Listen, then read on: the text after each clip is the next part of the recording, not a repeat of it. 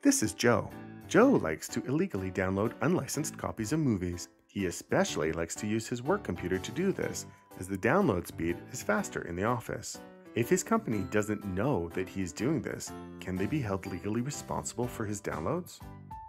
This is Bob. Bob is a PhD student whose research involves DNA sequencing. To make it easier to share his large data files, he stores them in his personal Dropbox account. When Bob graduates from university, he forgets to transfer back his research data from Dropbox. Should the university forbid the use of personal storage accounts by staff and students in order to protect their intellectual property? This is Mary.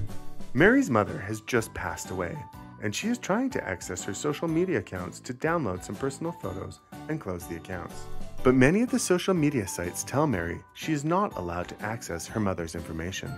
Who owns your digital life? And who should be able to access it after you die?